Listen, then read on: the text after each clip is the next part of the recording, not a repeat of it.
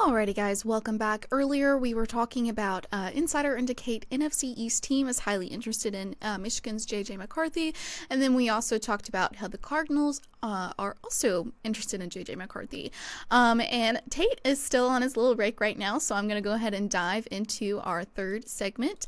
This is a really cute story, so if you guys want to read the full story, definitely go on ESPN and read this full story because it's such a heartwarming, cute little story about Nick Saban's retirement. But Tate's back, so. Okay. I can't even. Faith is holding things down over holding here. The fort down, baby. That's my girl right there. This is why Faith is here in breaking case of emergency. Yes. Okay. Yes. I just heard heartwarming story. Yes, I was telling the viewers before I dive into the story, if you guys want to read the full story about Nick Saban settling into retirement, it's a really cute story on ESPN, so I definitely recommend going to ESPN and reading the full story because it is so cute. It's a cute little story. Now, this is a girl who goes to the University of Georgia. Yeah. Her biggest rivalry. I don't hate Nick Saban. And I think this article kind of melted that ice on your heart there a little bit. Well, Nick Saban doesn't coach Alabama anymore, so I got no hate to have for him, you know? Wow. Oh, right. So, all right. So fill me in on this article because I did not read it. I always depend on Miss Faith on that one. Well, it's a very, very long article, so I don't think we can cover everything that was in the article. But to start off, the stress level of former Alabama football coach Nick Saban is down exponentially these days, though there are some harrowing moments, like when his 3-year-old grandson James joins him on the golf course. There's a cute little picture of him on the golf course with the grandson. Wow. So cute. Okay. Saban commented on that and said, "The challenge is keeping him out of the sand traps. He likes to play in the sand. That's the most stress I've had." The legendary coach, meticulous attention to detail and unmatched work ethic during his 17 seasons in Tuscaloosa produced 6 national championships, 123 NFL draft picks, including 44 first-rounders in a new standard in college football. But it left little time for anything else. Remember, Saban once reportedly complained about the national title game costing him a week of recruiting time. So how has Saban adapted to his new life? It's something his closest confidants, family members, and Saban himself are still coming to grips with. When you're in a rat race like he's been, you never really step away and appreciate what you've accomplished, said Alabama's head athletic trainer Jeff Allen, the only football staff member Saban brought to the Tide, who was there for his entire tenure. You just could never, because in the business, as soon as you take a breath, you're getting beat, and he wasn't going to take a breath. Not only is Saban now taking a breath, he's seeing the world outside of football. He's experiencing things he's never had in life, for in the past, he's actually relaxing, a word that previously wasn't really part of his vocabulary. The biggest change for me as a person is that I lived my whole life for the last 50 years being in a hurry, Saban told ESPN. It was hurry up to go here, hurry up to go there. Don't be late for this meeting. You've got another meeting in an hour. What are you going to say to the staff? What are you going to say to the team? I mean, it was just deadline after deadline after deadline. Even when I was driving to the lake to go on vacation, I'd be in a hurry. And for what? That's just how you were built. And part of this story is about his wife, Terry, who has been married. They've been married for 52 years. She gave him a note that said the 10 Commandments of retirement. Ooh, wait a minute. I'm setting up on this one here. So, there was never any debate about who was in charge of Alabama's football program, but Saban had often joked that his wife of 52 years, Terry, was the family member most proficient at giving orders. The day after he retired in January, Saban said he had a note for Mrs. Terry, as he refers to her, sitting on his chair. It spelled out the 10 Commandments of retirement. Terry wouldn't share all of them, but the top were the decree that Saban wait for her to sit down at the dinner table and to slow down when eating. She also told him it was polite to leave a little something on his plate when eating at restaurants. So at our first dinner at home, he brought his plate to me with half a pickle on it and said, "To be polite," Terry said. Another commandment calls for Saban to alter his behavior when they are settling in on the couch. For years, when Terry would get a blanket for herself, she always picked up one for Saban. And she said, now I'd appreciate the same courtesy. Terry has enrolled Saban in her own version of Tech 101 class. He's actually texting and reading his own emails and sent his first ever email, Terry said. He even took his first trip to the pharmacy to pick up his email. Yeah. Wow. Sorry, I didn't mean it. That went through me for a loop. Sent his first ever email. Yeah. She said he even took his first trip to the pharmacy to pick up his first prescription. He's actually quite proud of himself. And then Saban said, to be clear, Saban has hardly become a homebody. He doesn't hang out watching television, though he admits he's a big fan of the show Game of Thrones. So, I've never seen never seen it. Faith. And I will never will. I will never watch it. Why not? Because it's too late now. No, it's not. It's actually better now. Here's the reason why. None of this waiting. You got to binge to watch that. You sit down. I don't have time. And just binge watch the heck out of it. I don't have time. Also, like, my dad really likes Game of Thrones, and when I went home a couple summers ago, he was watching it, and like it seems good, but it doesn't really seem like something I would really like. That's because you got to there's a lot of development to the characters. You got to start that one from the beginning.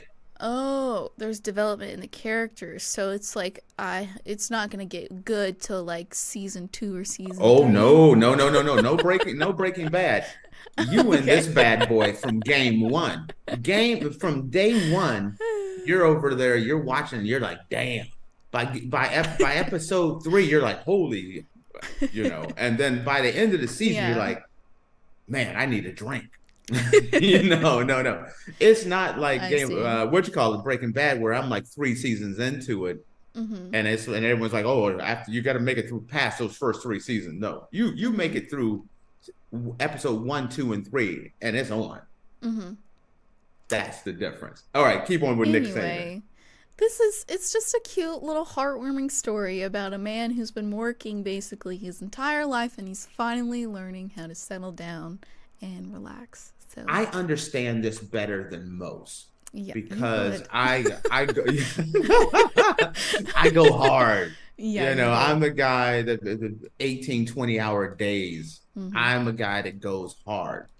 And after the pandemic, I kind of realized, I'm like, listen, I like my life. My life is awesome. But I'm like, I'm going a lot, and I wanted to be able to change my life. So I moved to Europe. I wasn't going to change how much work I do and how much stuff I do in my life, but I decided my life to be a vacation. Right. And then my life is vacation, and I built work into it. I 100 yards from the Atlantic Ocean, beaches, everything. When I go walk down the street, I'm in vacation world. I walk, there's nothing to be like, my dog's barking at girls in bikinis walking past, people, it's just, my life is a vacation, and I work during it. So I understand why this is a big adjustment. And Nick Saban, even for coaches work hard. Coaches sleep at the office, sleep at the stadium, at the practice facility. Their life is 24/7 football. When they've won the championship, like Nick Saban was saying, like, man, this championship has cost me a week of recruiting. I need to get out there, and I need to be recruiting players. Nick Saban, I remember him talking about, they won the national championship, and he had 24 hours, and then he was on a flight to a home to recruit people. He took less than 24 hours to enjoy that national championship before he was out recruiting nonstop. He controlled everything. And so many coaches are that way. And I've seen interviews with a number of different coaches that have gotten fired. And they didn't realize, like, wow, my life is actually better. And then find out, like, the blessing in disguise was me getting fired. You know, that's once you're forced to step back and enjoy your life, you start to realize, like, hey, I didn't have enough time with family or have enough time with friends or anything else. You know, I get that.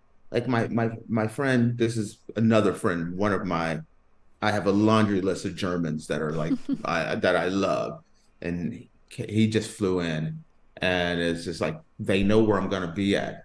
They know I'm gonna be here or at the beach or over by the cliffs or something like that. Everyone knows where I'm gonna be at because, you know, I built my life around that. Most people don't have the luxury of that.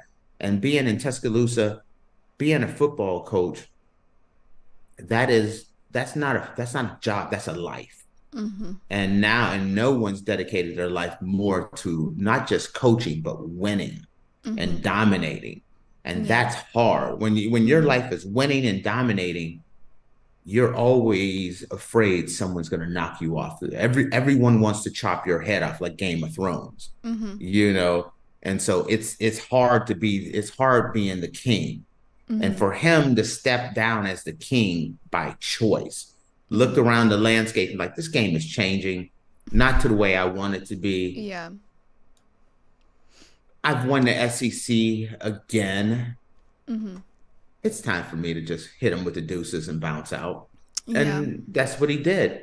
And it's adjusting. I love about this story, what I like best is when you are such a focused individual, making it a priority that your partner, your spouse is so important.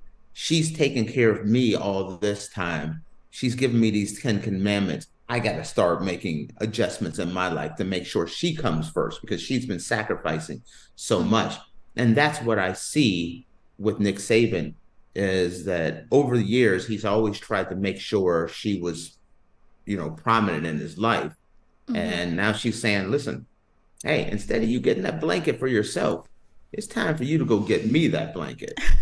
You know, you don't have an assistant that's going to be writing these emails. You know, you got to do it yourself. Like when I first moved to, I don't mean to make it just a comparison. When I moved to Europe, I wanted to make sure that I did more in my life. So I hired 2 personal assistants and everything to help me with my life and help me with that adjustment, just because you wanted to slow your life down. And then once I got to the point where I slowed my life down and started incorporating more things and more fun into it, then I slowly went away from 2 to 1. And now I just do everything mostly myself with my amazing and badass wife. So I just it helps me with a lot of things. So yeah. So sweet. God, miss.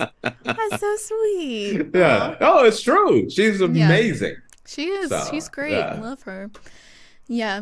They said though, Saban said, I can't stand sitting around anymore than I could stand when I was coaching. He said, I always stay busy. I think everybody looks at me, this guy's a ball coach and that's all he does. I've got businesses. I do speaking stuff. I got my TV job now with ESPN. I like to play golf. I've got a ton of stuff to do, so I'm not retiring to quit working. So, which I forgot that he's doing something with ESPN now. He's going to be on television. But yeah, so even though he's retired, Nick Saban is still finding stuff to do. You know what? As for someone who's done some of the speaking engagements and things like that, actually, that's actually a pretty cool gig. Is it? That is. Oh, that's a nice gig there. It really is. It's weird when someone pays you to talk. Like, hey, you're interesting enough that we'll give you money just to say words. Yeah. Done. I can do that in my sleep. I do that going down the street. Absolutely. Yeah. Are you serious? Yeah. That's a weird one to adjust to. Hmm. Is when someone thinks you're interesting enough that they'll give you money to talk. Hmm. Nice gig. Well, this makes me like Nick Saban a little bit more. Oh, Nick's awesome. Sounds like a sweet guy. This is just Yes. such a heartwarming story. So, guys, I recommend going and reading the whole story because it is That's so because cute. he's not trying to kick George's head in. That's the Yeah, reason why you're that's like, exactly okay, right. Yeah, I can yeah, appreciate him I now. can. Yeah. Now that I've taken my beating, Yep. I can appreciate this dude that's done this damage to me in life. Well, we gave him some damage too, but to each its own. See, that's another debate. I'm like, you look at that record and you say not as much as you In the think. past few years. Anyway. All right. All right, guys. Well, we're going to take a quick break, and when we come back, we're going to dive into our oddities of the day. So make sure you guys stick around, and we'll be back in a few.